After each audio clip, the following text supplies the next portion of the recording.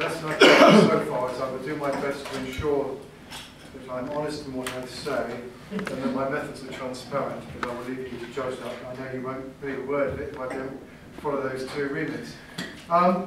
This, in a sense, is, I suppose, to some sense, the kind of opposite side of certainly what Paul was talking about this morning. And the message that came from Paul this morning was not, hey guys, if you really want to understand whether or not people think whether they trust governments or not, is essentially it's to do with substantive output. And in a sense, then Sarah's telling us, well, yes, it's substantive output because the substantive output is at odds with the discourse and politicians dissemble. All right.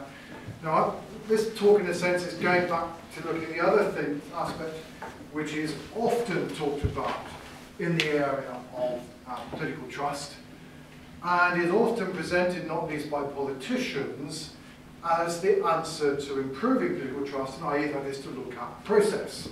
So I'm going to look at political process rather than expectations or output, and hopefully in between as well we've come up with a picture. I just want to remind you a little bit of what was being said by Labour politicians before 1997.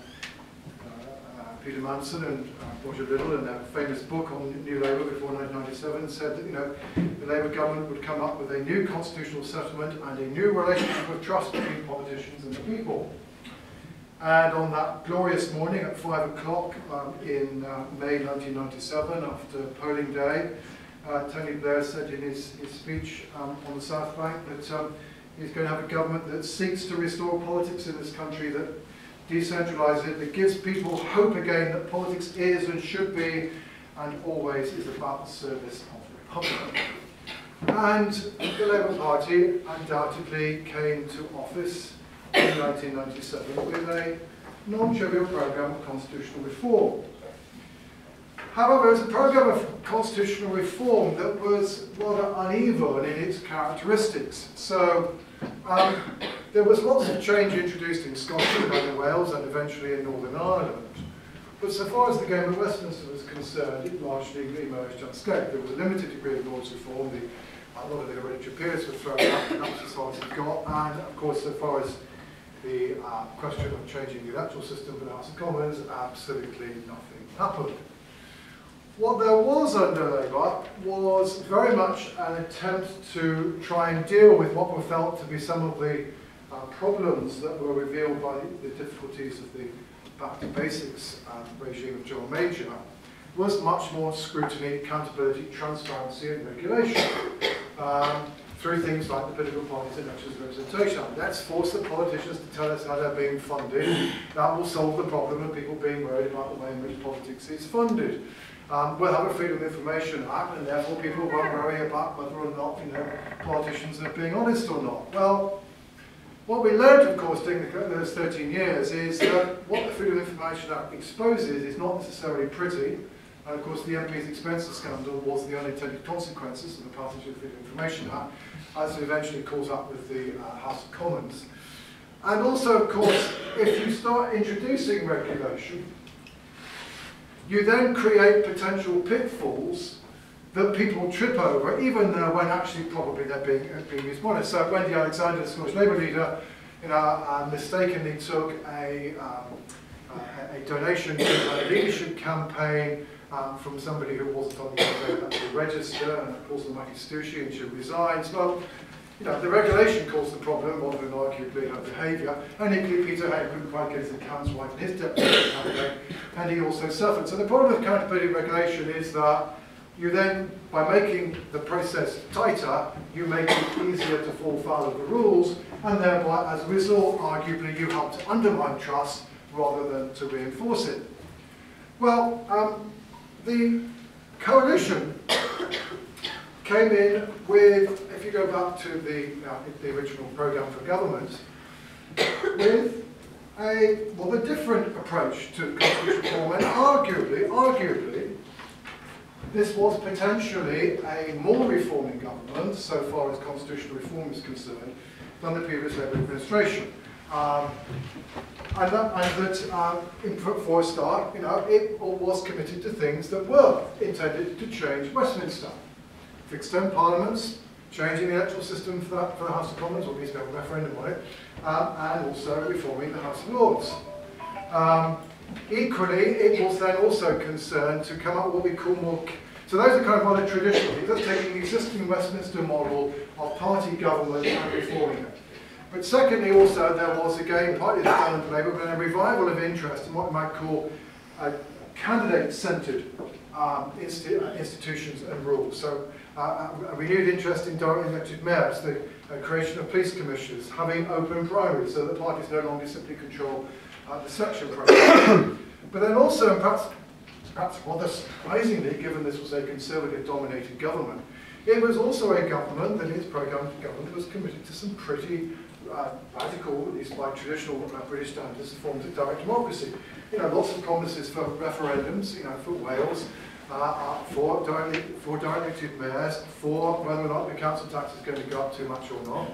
The idea that the public would actually be able to initiate local referendums on an issue of concern wouldn't be binding, but the local council would have to listen. And also the idea of MPs recall, obviously something particularly came out of the MPs expenses scandal. So there was arguably here a much more radical programme being offered. Now, of course, the realities turned out to be a little different.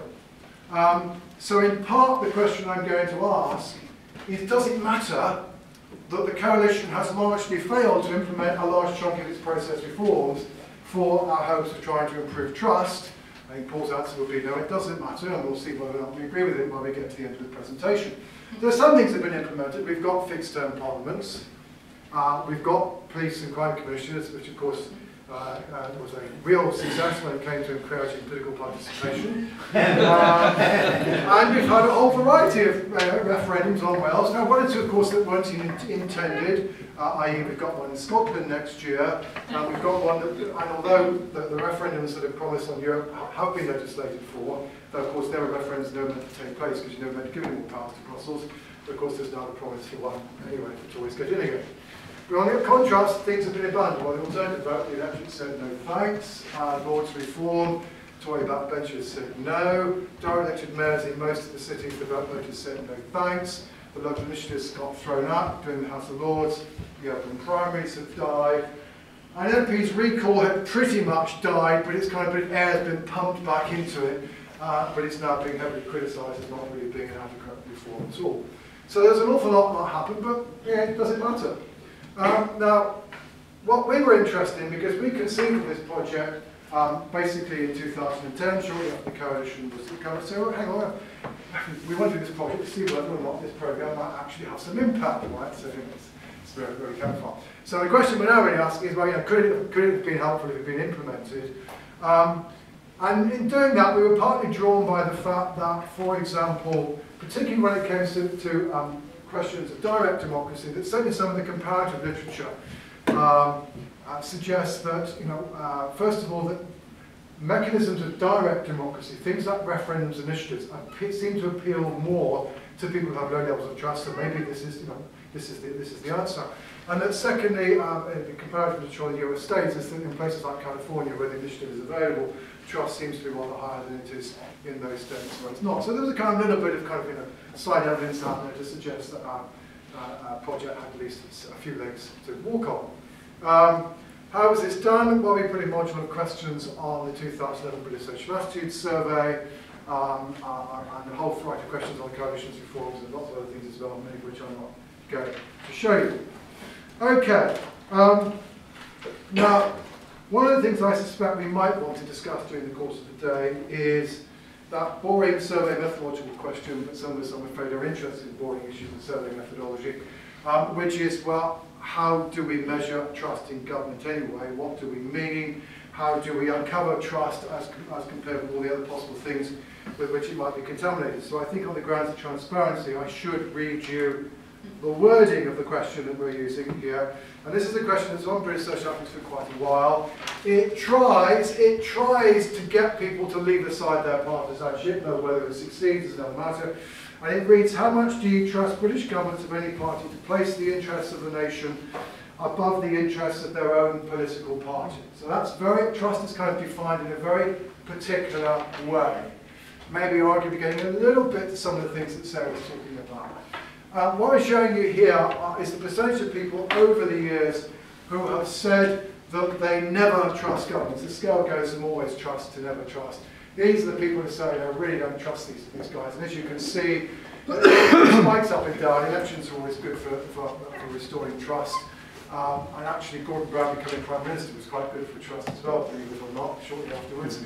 But over the long run, you can see that trust has not been has gone down, and that particularly New Labour utterly failed in that project to try and improve trust in politics. Things kept on getting worse rather than getting better. Ed Miliband, please note.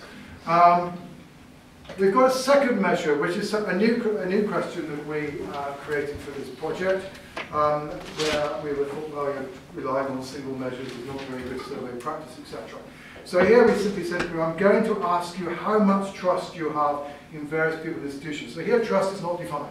Right? We just simply say, do you trust these people? Without people to define trust themselves. So we gave them these varieties of institutions, and the police were in there as a kind of potential comparator, but you know, it can be showed that indeed politicians are trusted as somebody else.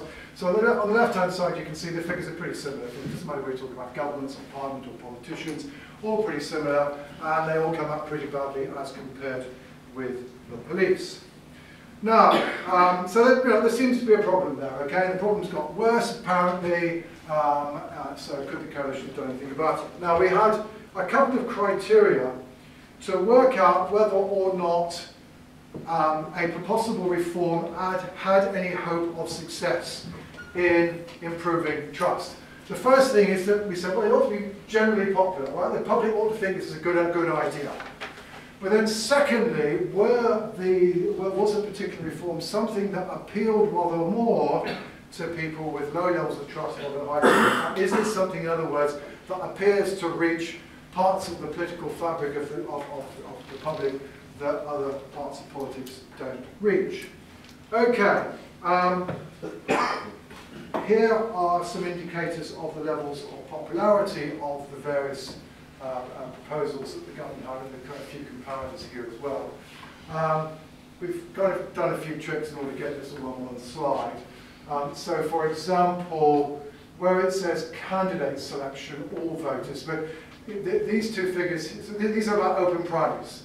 And in order to come up with that figure on the slide, basically what we're saying is that 6% more people thought that allowing all voters to have a role in candidate selection backed that idea, as opposed to keeping the status quo. And 4% more people thought having a primary that was confined to the supporters of that party. So I guess you've got it, the public basically was split about a third on the idea of primaries between the three options that we presented them. In some cases, we had more than one measure. So in the case of police and crime commissioners, we both gave respondents the negative argument, too much political interference. They said they were inclined to agree with that. We also gave them the positive argument, encouraged the police to focus more on crime. They thought, yeah, that would be true. So they could think about both, say, agree with both things at the same time. And the same is true about directly elected mayors. They could indeed, to some degree, at least endorse the criticism that too much power for one person, but equally, they also felt that, yes, indeed, somebody would speak up for the area. The measure on fixed-term parliaments, that's very specifically about 5-year fixed-term parliaments. Fixed-term parliaments are popular. What isn't popular is the idea of creating for yourself a fixed term of 5 years, as opposed to 4 years or 3 years. So the idea of politicians giving themselves a nice and long guaranteed job is not necessarily popular, as opposed to requiring them to go back to the public on a relatively frequent occasion. So that's why that comes out as negative. Electoral reform, by 2011, the idea of proportional representation, which is that's a measure of support for that nosedive. The AV campaign wreaked its havoc. So anyway, as you can, so therefore the Westminster reforms at the bottom of there, fixed-term parliaments and electoral reform, actually not particularly popular by 2011. The candidate-centred reforms, a bit mixture, right? The ones that end up being much more popular are the idea of voters' recall, particularly if MPs have broken the rules. The idea of local referendums, if you have a council tax that is supposed to be too high. The referendum on Europe is not the referendum we're now talking about Europe, it's the referendums that have been legislated for, if we would go to more power to Brussels. Having a referendum on electoral reform, yeah, that's fine. And local initiatives, yeah, absolutely. Definitely popular. So you'll notice it's the more radical, quote unquote, direct democracy things that were more popular. But then, however, to whom do these appeal? Let me go through this very quickly. Essentially, it's just telling you what we did. We took those measures of trust about how much do you trust politicians, government and parliament, and used it to construct a scale. And we're then taking the people at the two endpoints of the scale, just to simply show you how compare those people on low trust and high trust. For what it's worth, the idea of the so-called representative forms, which we've already said to you, are not actually particularly very popular, so they've already been thrown out the window. They're a bit more popular amongst those people with low trust, but not radically so. You can see here how 3-yearly elections are much more popular with people with low trust. 5-year elections weren't particularly popular. Mostly elected House of Lords, yes please, that is relatively popular amongst those with low trust, but not radical differences here. As far as the candidate-centred reforms, now I don't know if Jerry can answer this one for me because this is something he's particularly interested in. Of all of these reforms, the one reform that actually is less popular amongst those people with low trust than it is amongst those with high trust was the idea of direct elected mayors. And it doesn't matter if we use the positive or the negative worded item, but it comes out as an oddball, which I have to admit I've not really got to the bottom of. But for our purposes, therefore, it gets discarded as a relevant reform because A, it's not necessarily obviously particularly popular, and B, it isn't particularly popular amongst the group amongst whom it needs to be particularly popular. On the other hand, police and crime commissioners, yes, but not dramatically so, and the open primaries were relatively popular. What about the direct democracy ones? Because these are the ones that are apparently the most popular. No, I mean there aren't dramatic differences here, but there are some pretty good ones, particularly MP's recall, particularly going for a form of MP's recall, which isn't just about if Westminster thinks you've been a naughty boy, we will throw you to the wolves. This is the idea of the voters saying, hang on, you're not doing a terribly good job, we want to throw you out. So much more radical than is currently being thought about. Local initiatives again, people with low trust, yes, please, that's pretty keen on. And even the idea of the European referendum as it's currently constituted is also relatively popular. So again, direct democracy seems to tick the boxes more successfully than anything else. Then, for those of you who are of this disposition, this is basically, we're doing a multivariate analysis. These are the logic coefficients for the various possibilities. And we're just showing you the various controls in there. These are the coefficients for trust.